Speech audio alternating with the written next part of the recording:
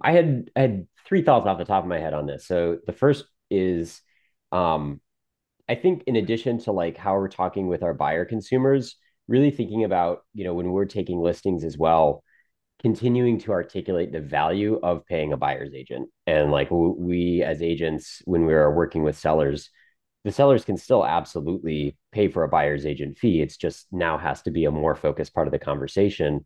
And I'm sure many of you have had the experience of working with a an absentee agent on the other side, or for sale by owner, where the seller didn't have representation of any sort.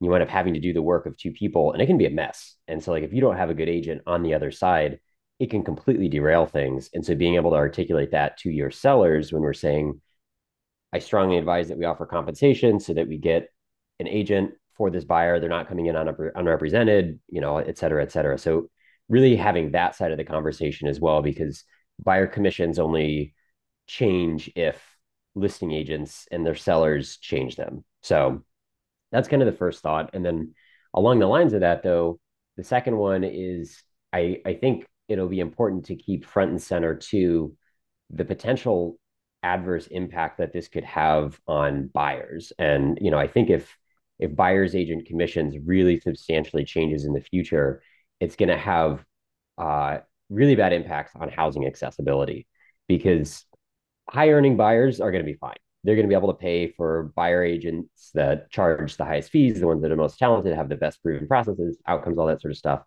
But I don't know how many of you have worked with clients where they're scraping two nickels together to make their down payment and do not have any extra money for sometimes even closing costs, let alone paying a buyer's agent fee. And it's going to be those folks, if buyer's commission substantially changes, the cost of it goes on to the buyers paying it.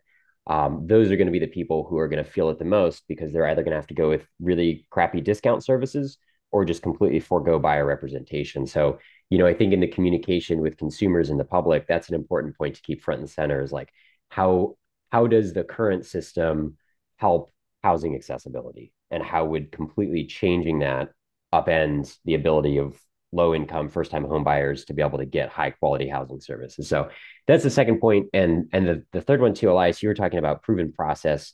Um, and I was actually thinking about the next step on that, which is proven outcomes as well, and being able to articulate that. And actually, in my newsletter this last week was wrote about this and sat down and went through for the last year. And I'm not good at articulating this to clients, but think I need to get better at it.